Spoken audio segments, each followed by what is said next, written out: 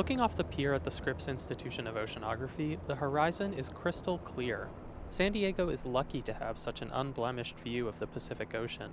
In other parts of California, looking out to sea often means looking at offshore oil rigs. A lot of people would love to see these things gone. They're very ugly on the horizon. They just want to see clear blue ocean. That's Emily Callahan. She just got her master's in marine biodiversity and conservation from Scripps. For her master's project, Callahan teamed up with another Scripps master's student, Amber Jackson, to explore a seemingly simple question. What should happen to California's offshore rigs once their wells run dry? Should they be completely dismantled and hauled ashore, or should they just stay there? The second option is typically known as a rigs-to-reef program.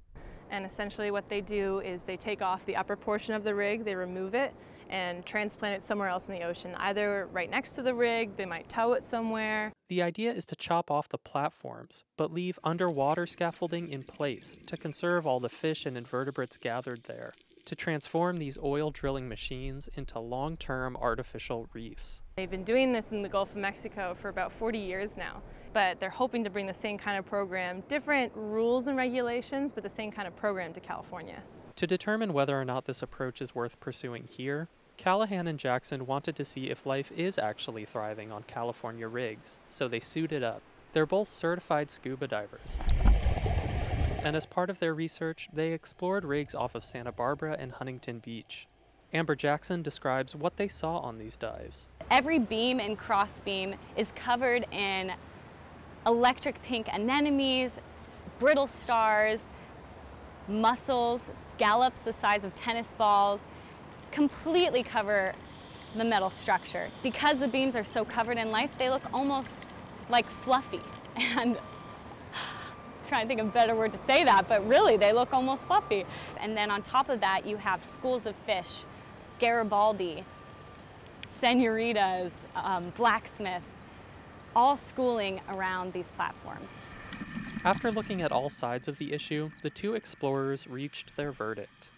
We've come to the conclusion that this would be a successful and beneficial program when implemented in California.